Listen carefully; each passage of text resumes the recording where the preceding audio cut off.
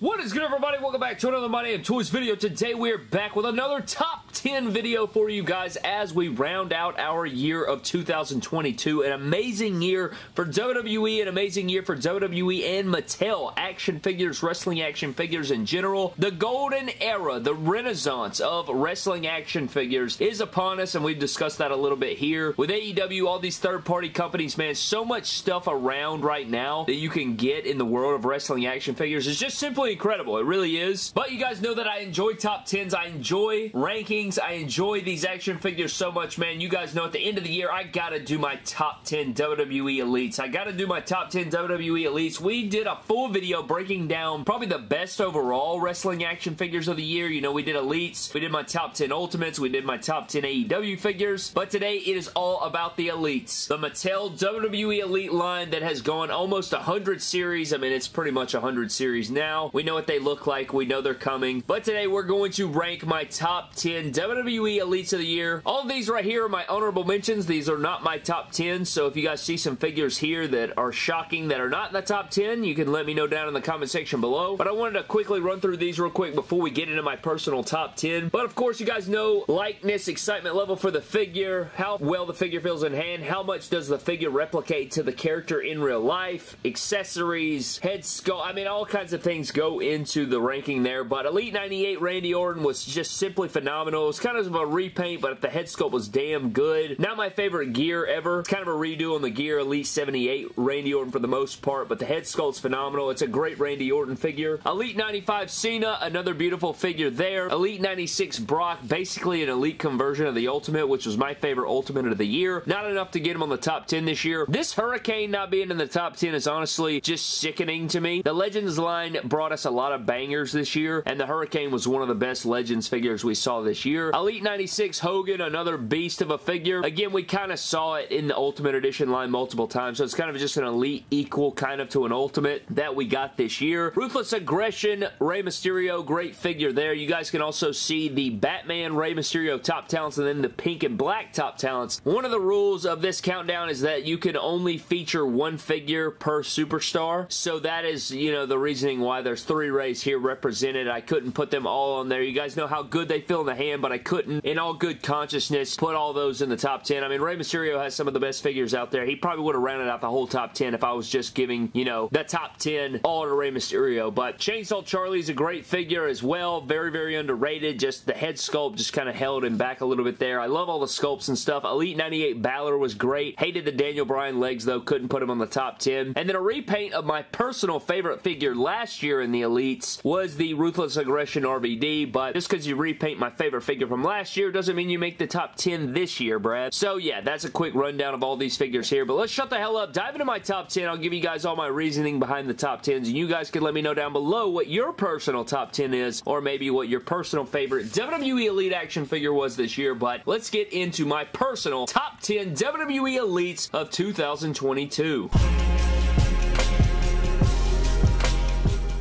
Coming in at my number 10 spot, man, is the Survivor Series Elite Ultimate Warrior, a figure that kind of took me by surprise. I just think that it just looks so good, man. Really great head sculpt. I think it really captures Warrior nicely. Double jointed arms, great looking gear. He even has the sculpted stuff on the sides of the crotch piece, like the silver boots. Just an all-around great looking figure, and I'm not a big Warrior guy, but this is one of his best Elites, I think. It really does stand out to me. The white gear is very nice. I think the dry brushing, hair detail is nice. And again, I'm not an Ultimate Warrior guy, but this figure really stood out to me when we first got the Survivor Series set, and I like it a lot. I like it a whole lot, and I think it looks damn good. So I put Ultimate Warrior Survivor Series Elite at my number 10 spot.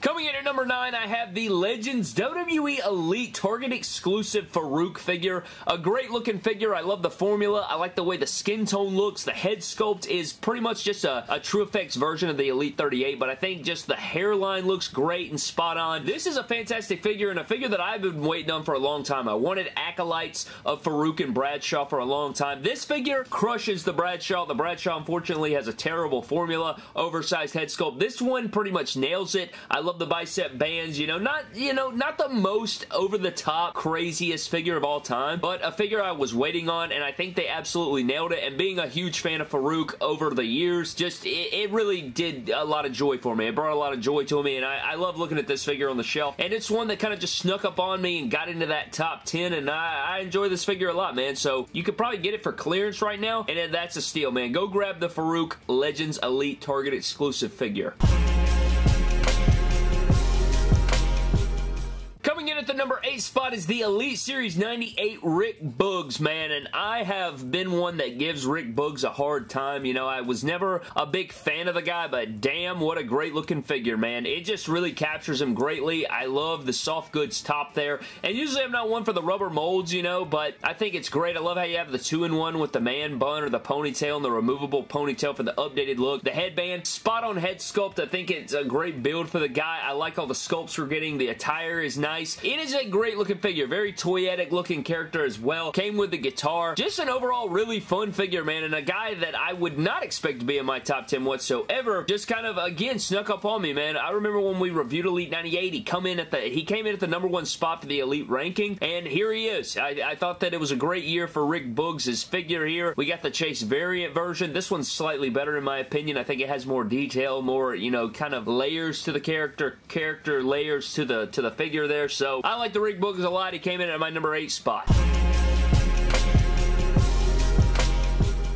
Coming in at number 7 is the Elite 92 Adam Cole, a figure that is typically too short, but I did switch out the legs here, and with that fix-up, there's also a shirt on there, but this figure's phenomenal. The best Adam Cole figure you can buy right now. I think that it beats the hell out of the Unrivaled figure. I think that it's so damn good. It's honestly kind of criminal that he's number 7, but we just had so many great Elites this year that he got beat out, but still a very quality figure, and one that I could not leave out of my top 10. Great gear as well. Beautiful Chase figure. This is one that I love. I love Adam Cole. I love this figure. I think it's phenomenal. The head sculpt is chef's kiss, and while he's not the most over-the-top toyetic, I think when you can capture a person from, screen to action figure, that's going to get a lot of brownie points for me. Coming in at my number 6 spot was a figure that really shocked the hell out of me, man. He is big and he is awesome. You have the Omos Elite 97 from Mattel. Beautiful looking head sculpt, great torso and parts choices. I think that he is massive. I think that it really captures Omos here, and I know we had his basic figure, which is also a solid looking basic. This Omos is just really fun to pose around. You wouldn't expect to get a lot out of him, but with the double jointed arms, decent little ab crunch in there, the legs feel great. I like the new shoe / boot mold they got. He's got plenty of articulation, feels really good in the hand, and all of those tick a lot of boxes for me. The figure feels really quality in the hand. It's a heavy piece. It is a beast, and again, not a fan of the character in real life for real though, but Jesus, man, this is a great action figure. It feels really good in the hand, really fun to pose around. If you guys don't have this one, I would highly recommend it. I think he came in at number 1 in our Elite 97 ranking, so, a lot of figures like that will end up being in the top 10 of the year. If it was the best figure in the set and we only get, 8 sets in a year, more than likely those number 1 figures are going to be in our top 10, so this Omos figure knocked it out of the park this year. Alright guys, getting into our top 5, we are at the number 5 spot with the WWE Elite Legends Target exclusive Kane, the second Legends figure from Target that we have on this list. I honestly thought this figure would be higher, but it's just so good, man. This is a brand new head sculpt. They gave him the double jointed massive arms here, a look of Kane that a lot of people have wanted redone. We've gotten a few iterations of it, but it never quite hit the nail on the head, but this time they knocked it out of the park. I just really think the only thing holding these Kane Elites back now is that the torso is not quite there. The Ultimates are pretty much perfect, I think. The Ultimate Kanes that we've gotten, the couple of those, is perfect. I think those are perfect, but these are missing something. I think the Elites, to really get it over the top, I mean, I love this figure in general, but I think that torso size is the only thing really keeping it out of that, top 3, top 2 slot, and that is why he did not quite make it up to the highest point of the top 10, but it's still a damn good figure, a figure I really, really enjoy. Kind of stiff here and there, but really captures Kane perfectly, and he had to be in my top 5. This is a beautiful looking Kane. Coming in at our number 4 spot is the WrestleMania 39, WrestleMania 18 Rock figure. A lot of people probably scratching their heads at this decision, but if you guys saw the review, if you guys saw some different things where I'm talking about this figure, I love this figure. I mean, it is like you ripped the Rock right out of the early 2000s. What a perfect Rock figure. The formula is chef's kiss. The head sculpt is the best Rock head sculpt, I think, to this day. It's definitely top 3 Rock head sculpts ever. It is so good. I just think it's like you ripped him right out of a wrestling episode. You know what I'm saying? I mean, it looks so damn good to me. It captures that likeness perfectly. I love this Rock figure. Anytime that Mattel can take a look of a guy off a TV screen and make him into plastic action figure form, it's hard to deny. This Rock figure is just so damn good, and again, I love it. I love this Rock figure. Probably my favorite Rock Elite they've made to this day. It is so good. I just cannot get over it. I'm really waiting on a sweatpants or jogging pants with, you know, just bring it white t-shirt. That's what I'm waiting on with this head sculpt on it. But at the end of the day, this Rock figure is fantastic. I love it, man. This is great stuff. Coming in at my number 3 spot is the Top Talents Rey Mysterio. Now this, as many of you guys know, was the year of the Rey Mysterio Elite. We got so many Rey Mysterio Elites this year. It was like 7 or 8. I swear to God, it was so many. Elite 92, 2 different top picks, Royal Rumble Elite, Ruthless Aggression Elite, SummerSlam Elite. I mean, they were throwing Rey Mysterios at us like it was going out of style, but this one rose above the rest in the Macho Man inspired gear, the pink, the yellow, the white, the black, all ties in beautifully. I honestly think with all of the bells and whistles, this figure might be the best Rey Mysterio action figure to ever be produced, and I mean that with everything in me. This figure poses around great, feels amazing in the hand, looks just like Rey, phenomenal head sculpt, phenomenal posability, phenomenal attire, just all of the above. Checks every single box you could possibly imagine. How is it not number 1? I honestly don't even know myself. It is so good. It is unbelievable. A lot of people would just call it a repaint with a decent looking head sculpt, and that would be okay with me, but you cannot deny greatness. This Rey Mysterio is the shit. It is the shit, and you need to go purchase. Add this figure to collection. Sell off the rest of your Reys and buy this one.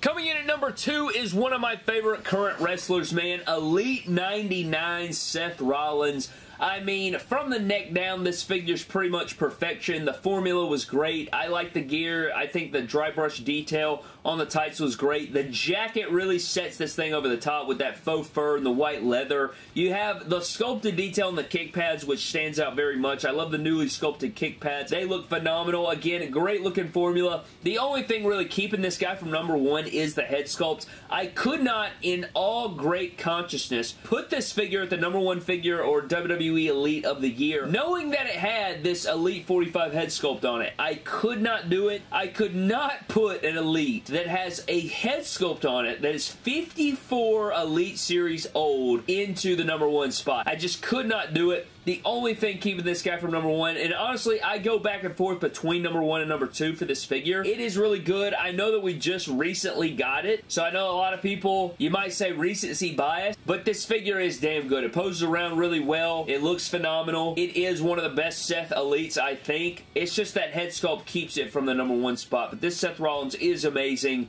I think you should get your hands on it. Very toyetic. Stands out heavily on a shelf. It is very damn good. Just switch that head sculpt.